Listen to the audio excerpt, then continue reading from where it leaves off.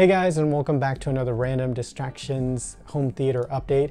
And on this one, we're going to be talking about Dolby Surround Sound Processing. This is actually from a comment that I received in one of the previous videos from Mr. Dante 10 No. He was asking if I might be able to test these modes out that the Anthem receiver can do, specifically movie mode, because he had heard that that's the one that seems to be the most popular, or the one that everybody recommends. And he also sent me a link to a document from JBL Synthesis that kind of talks a little bit about the modes. And I did write down some notes on here, so I'm going to take a look here real quick and see. One of the things that the document mentioned was what the actual modes stood for, because I hadn't heard of these modes, but it is something that is available not only in the Anthem receiver, but other receivers as well. So if you have a receiver, you may have these options too. So it talks about movie mode, which is dialogue enhancement and heightened surround levels for movies. Music mode, which is intelligent equalization and real-time processing for music. And then night mode, which is dynamic range control and dialogue enhancement for night. So it's important to note that I currently use my Xbox One as my main media device connected to the television and to the receiver. Unfortunately, you know, I don't have a lot of money, so I know that there's stuff out there that you can get that's much better than that, but that's kind of what I have right now. And one of the things that the Xbox allows you to do is to go into the sound options and choose different modes. And up until this point, I've been using DTS mode, and so when I watch movies and stuff, I've noticed that it usually defaults to like DTS Neural X. For the sound, and it's been sounding great, so I've kind of enjoyed it. Although after doing some tests on these, I'm going to make a little switch, so we'll see how that goes. But I just wanted to mention that as well. And so based on the descriptions of the actual modes, it kind of almost sounded like those were for like lower listening levels or lower volumes on the receiver. So what I decided to do was to test it out at -70, -60, and -35. So those were the receiver levels that I had set on the Anthem when I was doing those tests. The other important thing to note is that at -60 and 70, my subs did not kick in at those levels. So these were just, you know, the front left and center, and then the surround speakers, since it wasn't activating the subs. Although I did switch over to 35 afterwards, and then went back down to the -60 and 70 to see if there was a difference. And there actually was, which I'll mention here in a sec. So for testing purposes, I decided to go to Netflix and pull up Our Planet, and the episode that I was on was The High Seas. And I figured that that was probably going to be a good one, since it, you know, it has narration by David Attenborough, so that you had the vocals, and then of course there's all the sounds of like nature and things like that. And they also usually have music that accompanies that. So I thought that that would be a good mix of, you know, sound and stuff for testing these.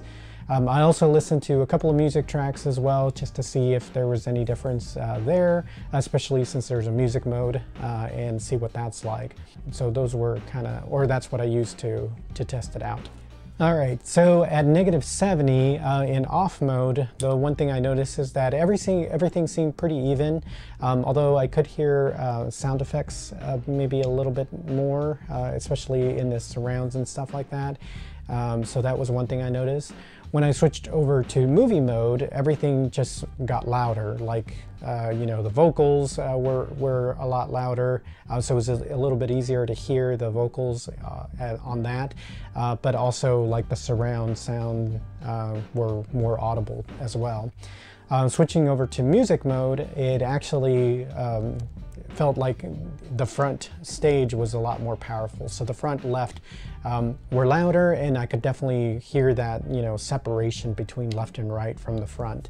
And then in night mode, it got softer again, except that the vocals were still, you know, audible as well. So that's definitely, you know, it claims that night mode is good for watching at night and still being able to hear voices and stuff. So that is definitely true. And at -60, almost kind of the same thing. So Off mode, everything was pretty even. Nothing really stood out, and you know, it sounded fairly even. Vocals were a little bit easier to hear at this level than compared to 70, but that's obviously just because it got louder. Switching over to movie mode, again, it bumped everything up again. And so vocals especially were bumped up a little bit more, so it was a lot easier to hear for that. And then the one thing I noticed, and this was actually from after I went to 35 and activated the subs and then came back down to 60, is that bass is a little bit stronger than off for sure. So, and actually a little bit stronger than music or night mode as well. And then in music mode, again, kind of the same thing where the front stage definitely, you know, rose up, and you could tell, you know, when stuff was happening on the left side or the right side. And then especially during music, this was really apparent, and, you know, you could hear it. So the front stage really took precedence when you switched over to music mode. And then in night mode, again, the voices were still audible, and everything else kind of toned down a little bit, although the bass was also kind of strong in this one. And then, of course, I did it at -35. And so for off, again, everything was pretty even. Nothing really stood out as far as sound or where it's coming from. So everything stayed pretty even. Switching over to movie mode, again, just really ramped everything up. So it was really cool. The one thing that I started to notice at this volume level is that bass was really strong, and like, but in a good way. It was, you know, you could actually start feeling it in addition to hearing it. So that was actually pretty cool. Then when I switched over to music, again, everything just kind of felt like it moved over to the front. And so you started hearing left and right, you know, sounds a lot better and things like that. So, and for sure, when you're listening to music, switching over to music mode is definitely a lot of fun as well. Then in night mode, the one thing that I started to notice at this volume level is that the bass was starting to be a little bit louder than what the vocals were. And so to kind of test that out, I raised the volume up to like -20. And for sure the bass was starting to like really be more overpowering, and this time not in a good way, because it started to muddle everything else, because it seemed to be like, you know, overcompensating on the bass there. So it's definitely, you know, based on the name and what it's supposed to be able to do, it sounds like, yeah, for sure you want to use that mode only when you're listening to at lower volumes, because the bass will still be there, but vocals will still be audible, and some of the other stuff will be a little bit less toned down, but you know, it's a good balance, I guess, at the lower volume. So definitely would recommend that for lower volume listening. So that's kind of the tests. Again, one thing that I want to always mention is that I am not a pro, and I'm actually fairly new to a lot of these things. Like, I've heard of some of these things before, but I've never actually been able to test them out with a receiver that is able to do like all these different things, and actually provides you with like some other stuff, like the microphone and all that good stuff for measuring and things like that. So it's definitely been really interesting, and I've learned a lot from the people that have left comments, like Mr. Dante.